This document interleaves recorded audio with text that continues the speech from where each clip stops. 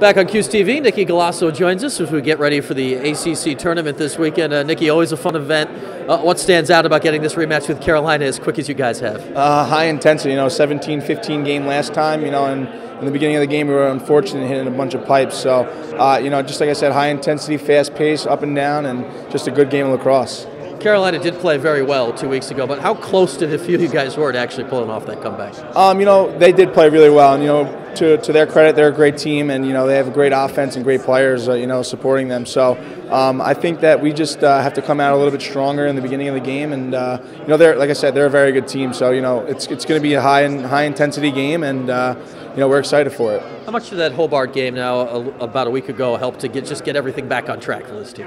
It was good preparation, for things that we haven't seen in a while, and just seeing a team like that, and just getting everyone, the seniors, it was a senior day, getting a bunch of seniors out there on the field, and getting everyone, the reps, because not a lot of people get to see the field that much. So it was good to see some of the young underclassmen and some of the guys that don't get to see the field, get them on there, because they do a lot for us in practice, and we have to give them a lot of credit. So it was really good to get out there, get those guys on the field, and we played a great game as a team. You know better than most, I think, how much you want to be healthy at this time of the season. How much does this now weekend, about to be a week and a half of no game, to get you ready for the tournament and freshen up, help you guys out? It freshens us up a lot.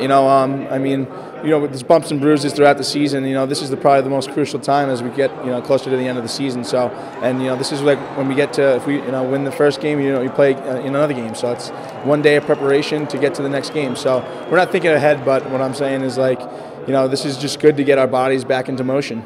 Going back to last year's tournament, all 3 games in the ACC tournament, the team that lost the regular season game won the tournament game. Is that how close this league is again this year, that you wouldn't shock anyone to see the same thing? Oh, definitely. ACC is the highest powered offense. Highest powered, division and conference in Division I lacrosse. So you don't know what to expect. Any team's going to come out any given day and give it their best, and you just have to expect everything and be ready for every team for every moment.